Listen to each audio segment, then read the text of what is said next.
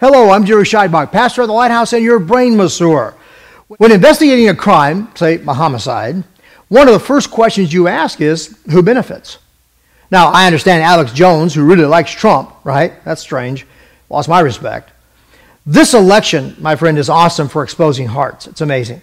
The conspiracy raconteur, often spot on, sometimes spun out, has disclosed a conspiracy afoot on the part of the GOP aristos to squash Trump. Spot on. And he has connected that to the Soros-Hillary plan to, he thinks, derail media maestro Trump by funding these violent protests that have been plaguing his rallies of late. And I think that's spun out. Look, take a breath and think.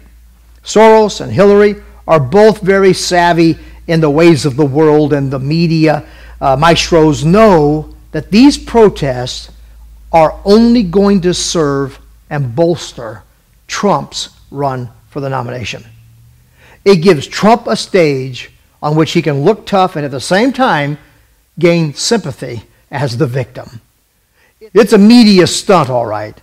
I think it's one intended to help Trump win the primary, because I think the liberals are trying to turn this terrible situation they're in into a massive win for them, where they'll have a socialist on both tickets.